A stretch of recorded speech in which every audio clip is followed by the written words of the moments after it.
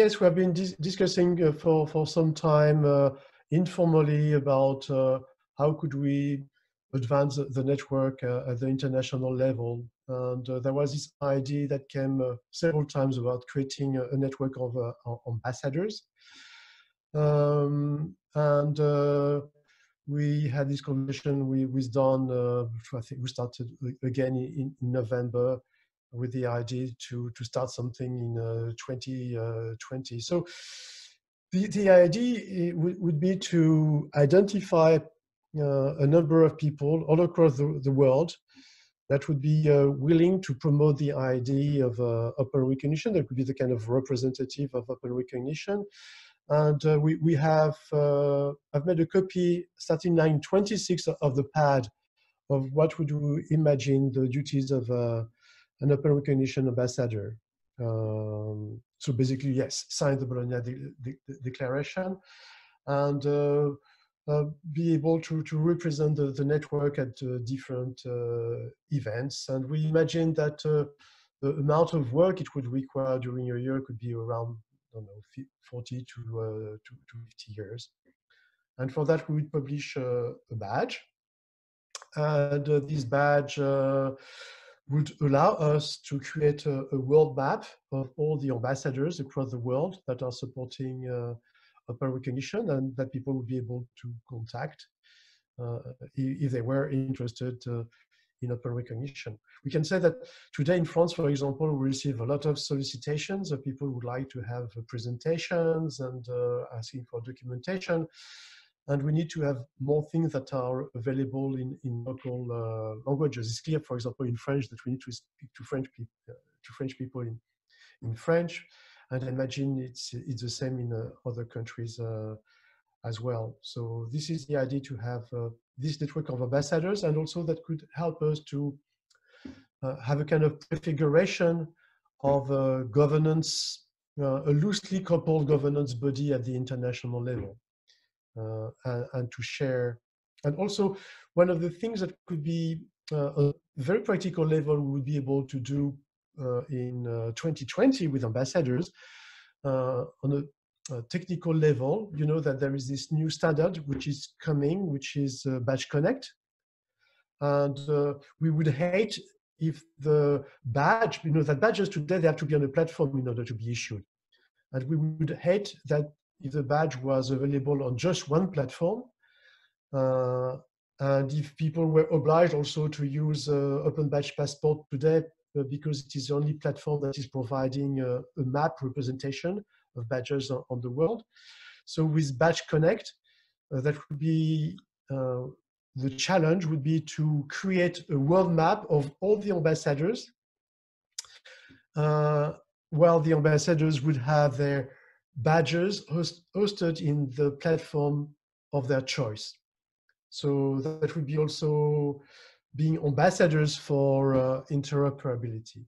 So you see there is multiple dimensions. The first one, which is creating this network, and the second dimension, to bring a demonstration of the power of badges when the different platforms can be interconnected thanks to Badge Connect.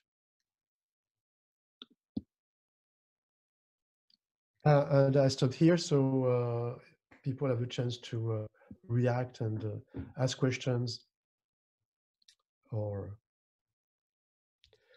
make statements. That's a really good idea, I think, Serge. I think it's something that we've been wanting for a while. Certainly the people that collaborated with me on the Open Badges conference that you came to in Southampton some years ago now, that we really wanted to make that community more visible. The ambassador idea is one that we've got throughout Virtual Exchange as well, throughout the Virtual Exchange initiative with Erasmus+. We have ambassadors for those activities. So it's something that I connect with. And I know when people have got in touch with me recently, somebody got in touch with me from Spain who wanted to know more about open badges, and I passed them in your direction. So hopefully they got in touch. But yeah, good to have a network that's visible. Yeah. And also, even in France, we have learned that there was a project in the center of France with people from Spain and Slovenia, and we never heard of these people before. We didn't know that there were people doing badges in Slovenia, for example. We don't know who did it. So this ability to have at least one person or two, it could be can be more than even than two per country, because it could be people working in adult education, people working in higher education, but to start to make this community emerge, and we see how powerful it is in France to have this network in France. Now that we have this network of Bajon-la-Normandie, Bajon-les-Pays-de-Loire, Bajon-Val-de-Loire, Bajon-la-Franche-Comté, we see that it is really spreading now. We have Bajon-le-Grand Est, we have Bajon, it's called BOAT, Badge ouvert à tous for Nouvelle-Aquitaine, which is in south of France, where I was yesterday. In fact, I'm still in Nouvelle-Aquitaine because now there is a merger between Poitou-Charentes and Aquitaine. And so, yes, so now maybe the conversation, considering who is here, could be interesting to discuss. So how do you think would be the right way to proceed? Serge, Simone here. Simone, yes. Two questions. The first one is, do you think there should be any kind of vetting to the ambassadors? And secondly, to I guess to round up a first group of ambassadors, is there any, do you have an idea of an initial group of people that could be invited to concern the ambassadors, or what's your thoughts around those things?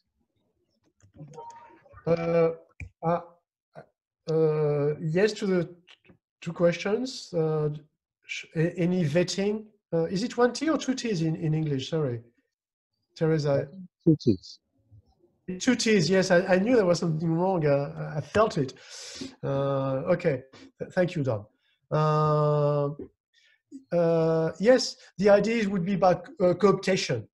So basically, the initial core network would accept the applicants. This would be one possibility to do it.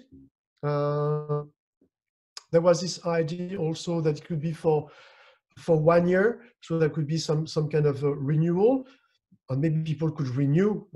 We have to be very flexible. You can say after 1 year you have to disappear if there is nobody else who wants to take over. But the idea that there is some kind of renewal to give other people opportunity, because it's also a way to put people forward. So ambassadors are not necessarily the most experts in open badges. They don't have necessarily to agree with everything because some kind of a test people would have to pass in order to be an ambassador. But it's an opportunity for people to grow and to support the growth of the community as well.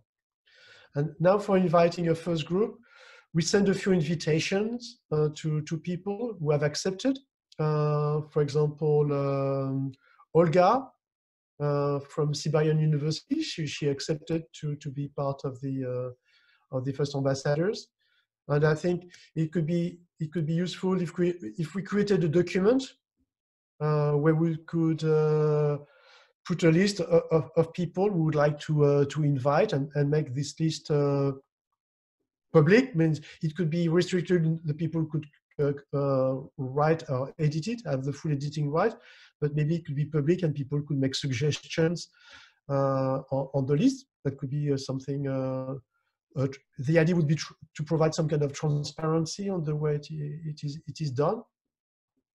And also we'd be able to maybe, if we had a document with a list of countries or regions and sectors, could be also a kind of a matrix. Then it could be also an incentive for people to say, oh, I could be an ambassador for that. For example, it could be interesting to have people working in vocational education, people in higher education, people in secondary schools, because it's a different approach. People working on territories, learning cities and learning regions. One of the things we discussed lately is the idea, how can we use open badges? We had this conversation with Simone a long time ago, but we have not made much progress on it, which, how can we use badges? You know, we tend to associate badges with skills. So when we think of badges for employment, it's often badges in order to support recruitment. But how about badges to support economic development? So badges used for quality assurance, for example. Badges used to create networks of suppliers in bio food chain. So we could imagine many uses of badges that go beyond the badges in skills, which was in fact the idea that originated with Badger Normandie, because the project of Badger Normandie was a project of agroecology. So it was not just about skills, it was also about a vision for kind of society we wanted to build. So yes, okay, I'm a bit long, but just to say, yes, the potential is enormous, and we have to tap into it. One of the ideas that Serge and I were discussing was in the letter that we send out to people, basically we say we're developing a badge for it, and you've seen the badge design on Twitter. It's to get people to apply for the badge and say why they want to be an ambassador, what role they hope to fill, and how they're complementary, you know, how they fit into the picture, and just to make the whole thing a little more transparent. We're still working through the process, and maybe we can get some ideas about this, is who then decides to accept the application, and what process do we use for that. Yeah, I think it's really important that we're walking the talk, that the transparency is there, that the community involvement is there, that we get some sort of almost peer assessment, as you say, sort of a claim. You know, I'm claiming that I'm an ambassador for open badges, and here's my example. You know, if I sent my e-portfolio over showing you what I've done with open badges over the last X years, then, you know, this is something I'd be really interested in doing. And also we'd be able to see which areas are covered and which areas are missing as a community, so we'd be able to sort of better target areas that are not yet taking off. I mean, I'm thinking I'm coming up to sort of retirement age as well, but so, you know, that kind of comes into the picture for me.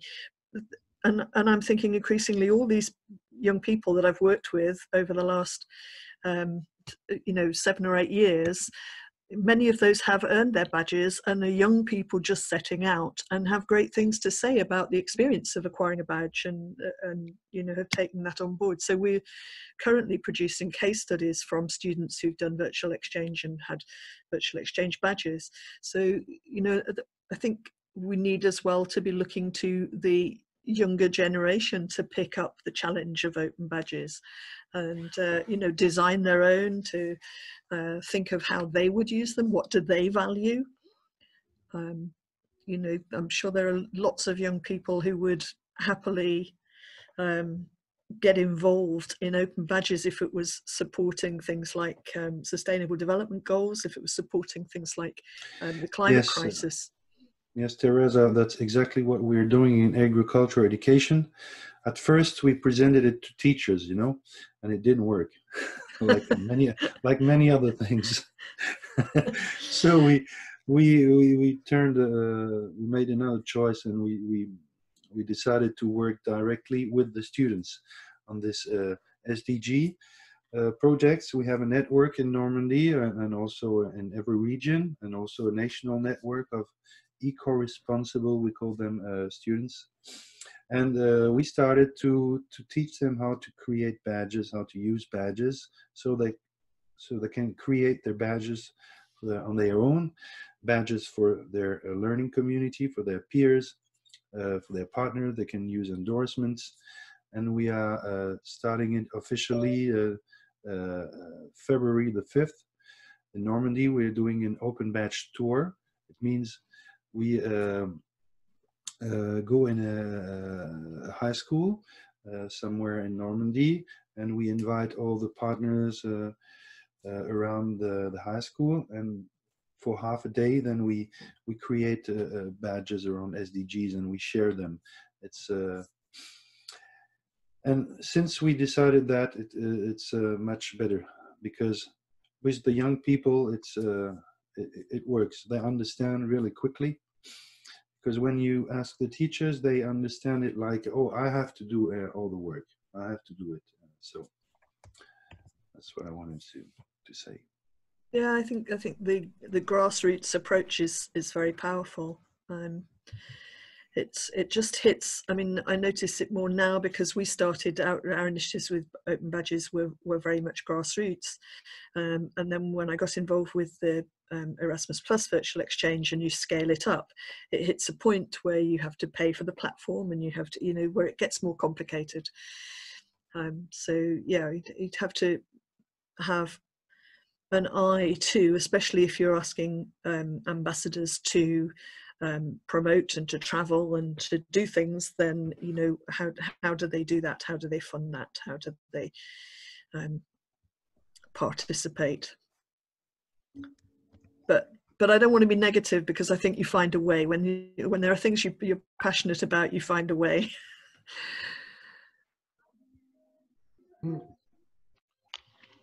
But when we think about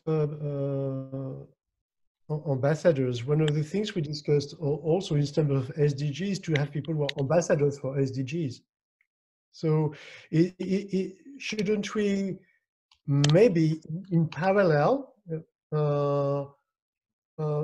promote this idea that badges can be used for engagement and invite people to become ambassadors for SDGs? That could be part of.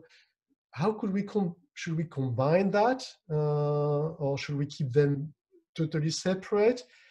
Yeah, I would. How do you see that? Serge. I would keep them separate, because the SDG is. I think that would be a whole rabbit hole for people and could confuse people a lot. I think we should keep them well separated. I'm quite excited by badges for SDGs, but I'm not sure that should be the same as an open recognition ambassador. Oh, I agree. No, totally, yes, yeah. But in terms of effort, I know they should be separated, but in terms of effort, that could be interesting to combine. We don't have to find a solution today, but maybe there is an opportunity to combine things while keeping them separate. You're absolutely right, Don. We must avoid confusion. At the same time, we can also see if there are any kind of synergies possible. But yes. It's interesting because I think it's a way of engaging companies also, like organizations who would want to show that they want to support the SDGs, not just individuals. So yeah. there's some things to explore there. Yeah, I think we need to grasp the open as well in open recognition, because one of the frustrating things I find with the virtual exchange badges is once we've awarded them, and we've awarded about 4,000 now, they're visible if you're in Open Badge Passport, or if you're in Open Badge Passport and you've shared them openly. And that's frustrating. I want them, people to be proud of them, to show them, to share them, and that's the only way the network can grow. But we don't force, we invite, we suggest, we demonstrate, we tell the story. But yeah, I'd like to see a bit more open, perhaps facilitated by the platforms themselves. How can you develop that point? How would you something more open? What would be what is not open enough, and what could be more opened. I suppose, I mean, compared to traditional credentials where, you know, once they're issued, people take them away and put them in a cupboard somewhere and get them out the next time they go for a job. With open credentialing and open recognition, we should be able to empower people to share what they've earned more obviously as part of their online presence, as part of their digital interactions with people. And it actually gets quite complicated. And when you get to the point where you have to explain to somebody, okay, well, when you've got your badge, import it into Passport, and now change the settings, and now share it here or put it there. There's still, I suppose, because a lot of the people we're working with are in the in North Africa. You know, this is already a huge change for them not getting a certificate. Their first, you know, their first concern is, where's my certificate? Where's my piece of paper? And actually what we're saying is, don't worry about that. You've got it as an electronic credential. Now you can share it and save it. But for some people, that sharing is, it makes them feel vulnerable anyway. It can be quite tricky. They may well not have their own website or use social media particularly. So creating ways to help people make their community more visible to others who are interested.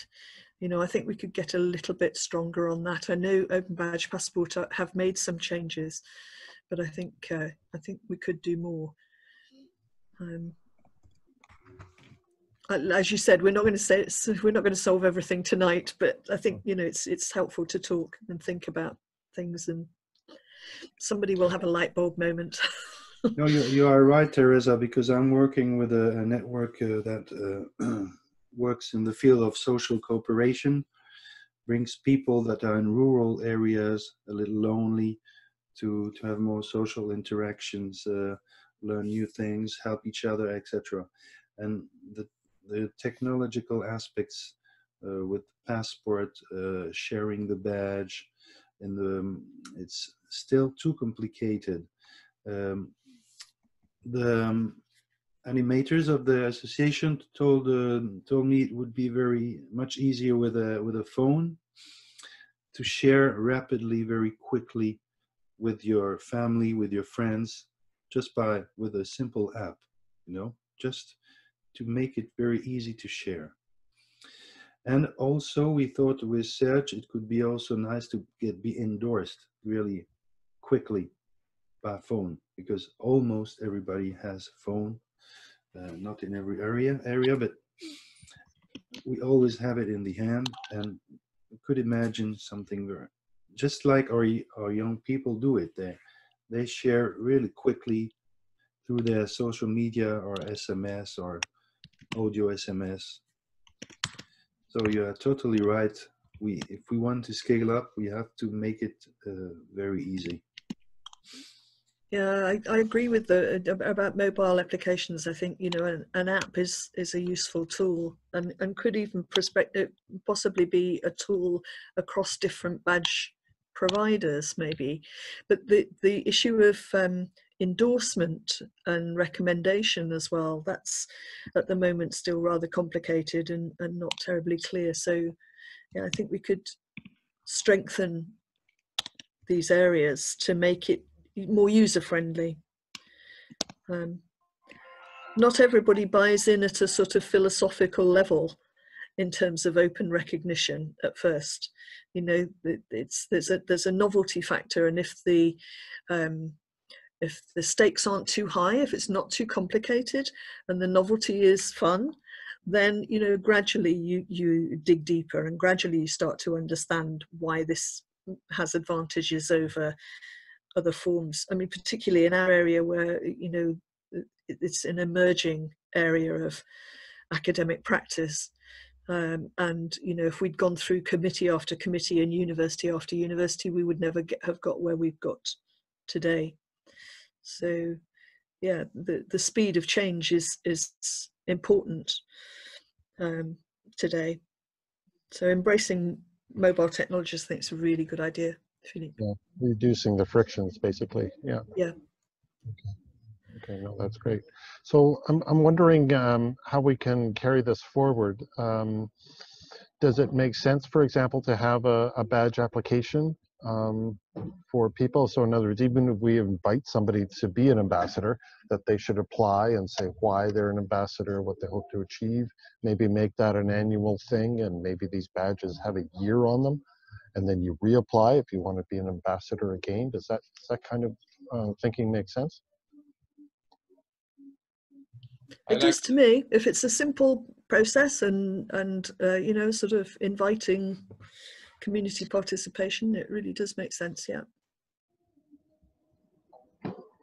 But I think that automates the not automates, but it's just the right flow. I mean, if you feel like you are interested and able to be an ambassador, then you know, we would want to collect your why statement, and that becomes, you know, part of the process of already being assessed and receiving the badge. So we can handle that all together in the badge issuing and claiming process, which, you know, makes total sense. Okay. So who should be deciding who gets, who, you know, who is it, you know, who would award the badges, basically? Should we make it a peer assessment? Should we make it just, you know, a small cabal of people who are deciding? I'm a little, I think peer assessment's a cool idea. I haven't actually used it, so I don't know how foolproof it is, put it that way. Do you know what I mean by the peer assessment?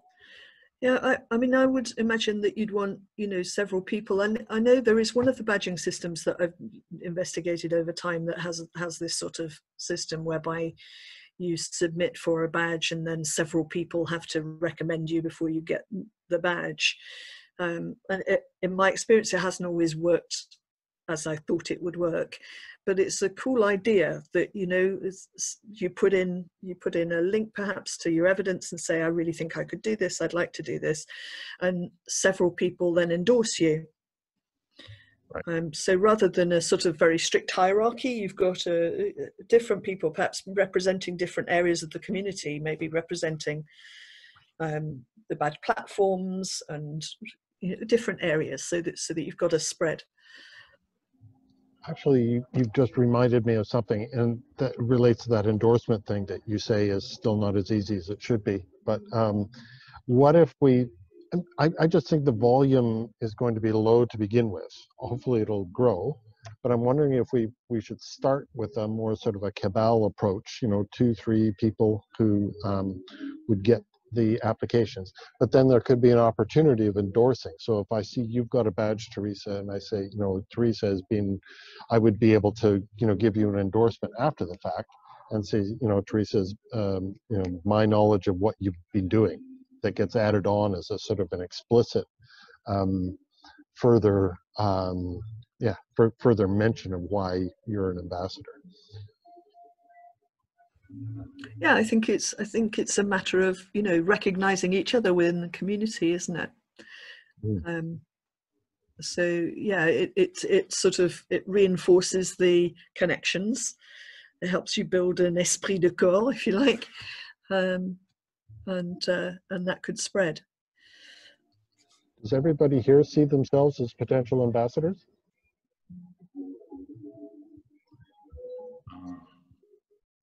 I'd be happy to submit my why statement and see if that works. There you go. Yeah, exactly. So yeah, that's true. You represent a platform, as do I. So, you know, that's a delicate dance, right? How much you talk about badges, how much you talk about your platform, and so yeah. So I mean, that's and all that can be handled in the why statement, right? So that's good. So I'm wondering, Serge, maybe we can work together and work up a badge application and get people's feedback on it, and then publish that.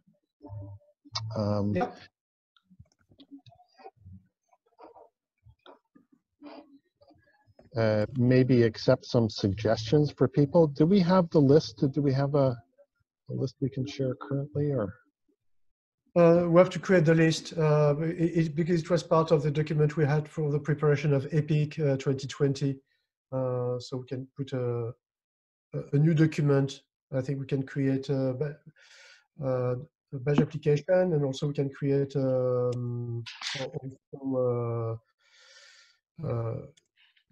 worksheet to share and collect. Okay. Okay. Good. So, and also yeah. the idea to also it should be linked to mapping. The idea of a map is quite important. Yeah, maybe that's a question we put and say, say where you're going to do and maybe what sector. Maybe that's hinting for the longer response, or maybe it's a single line answer. And that would, then be mirrored by where it goes on the map. Yeah.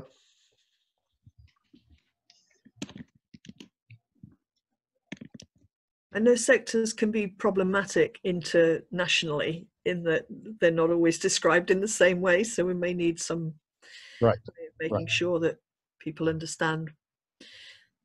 Yeah, maybe we'd come up with a vaguer term. Yeah, the nature of the people that you're interacting with or working with or something, whether the age range or something like that, because certainly in the American and the US sector, when we start to get into key stage 2 and 3, and it doesn't mean anything to anybody outside the UK. Right. Yeah. I think I know what that is, but I'm not sure. I think it's good not to be honest. Okay. So yeah, so in other words, maybe it's specialization or particular interest or something like that. Yeah. Okay. So all right. So that's good. Any other suggestions for this network? I guess at EPIC we're going to feature it and maybe have sort of a roundup of what's been happening to date. I think that would be make for a good presentation.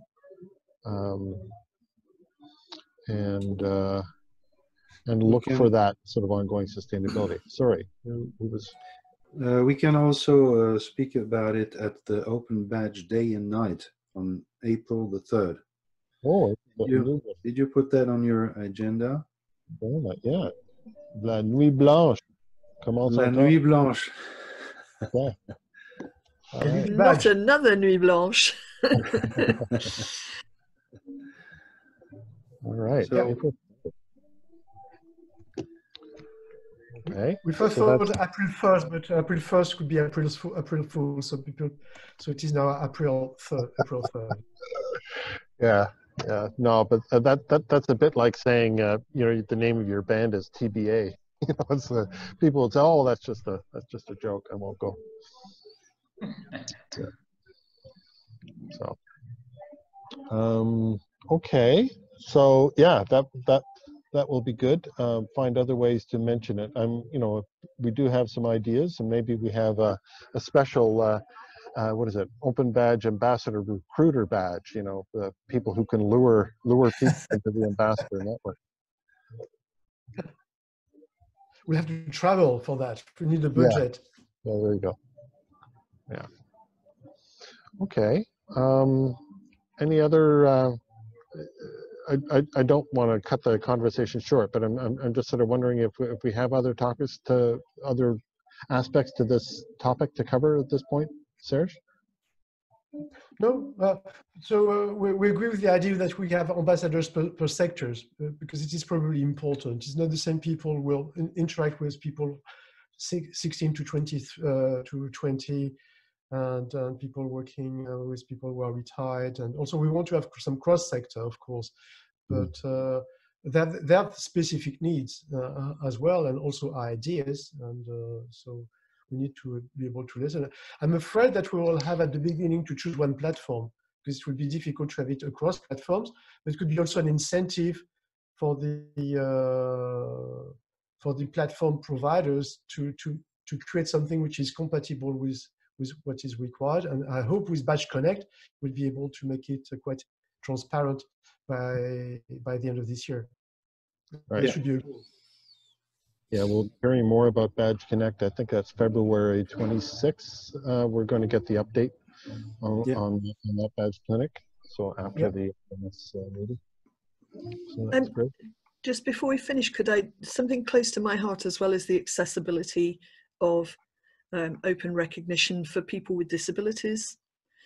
So yeah, I'd like to sort of, you know, put a note there that, you know, let's make sure we're not excluding people, because clearly if we're talking open, we're talking about open to everybody, and a lot of the people who need access to recognition are the people who either can't afford to enter mainstream education, or whose education is interrupted by their illnesses or disabilities. So yeah, you know, the accessibility of the platform, the availability of this to everybody would be important, I think. Yeah, I agree. Agree. So I think what we can do is probably put some scaffolding in the badge application, making some of these suggestions, you know, so here are some ideas, take them as a starting point, that kind of thing. So putting in PWD would be a great addition to that. So yeah, no, that's great. Okay. Serge, I'll leave it to you to wind up. Well, okay, so thank you very much. I think it has been productive. We can move to the next stage now. It would be very useful if we could create a chain of ambassadors, because maybe, Teresa, you know 2 or 3 people that could be good ambassadors, and the same with Simone, the same with us. I'm sure. And if we create a Google Sheet where we can provide a list and suggestions, and the people who are responsible for the suggestion, then it could be an interesting conversation, and maybe other ideas will spawn out of this activity. It could be, it's a simple activity. So the idea is badge is designed to connect people, and so it's a proper way to use badges to create a network of ambassadors. So thank you very much for participating, and looking forward to establishing this network. Me too. Thank you very much. Thanks for the session, and good to see you again. Thank you, Teresa. Thank you, Simone. Take care, everybody. Bye-bye. Can I have the bye-bye? Bye-bye. I'd like to be ambassador for the poles, you know, North Pole and South Pole. Is it possible? I want ambassador for Tahiti. No, yeah, that's right. Wait. Yeah. Sorry. or Guadeloupe or La Réunion. Well, we have an ambassador for La Réunion, that's for sure. Because we are everywhere in France. No, this is really incredible. We're absolutely everywhere. So we should have an ambassador absolutely all over the world already, yes. But Africa, we need to look at Africa too. And we're good friend, Satu, who is Finnish, but she speaks perfect French, and she worked in Africa. And I think with Satu, we should be able also to find ambassadors in Africa. Because I really think that we can learn interesting from Africa. Absolutely. We've got loads of connections there too. Yeah. Yes, because we don't want to colonize them with badges. We want also for them to show us new way to use badges. Absolutely. We think in France are maybe obsolete, and well, in fact, they could be the future. So Africa would be very important. Excellent. Okay, thank you. Allez, bon courage. Merci, Teresa. Au revoir. Bye-bye.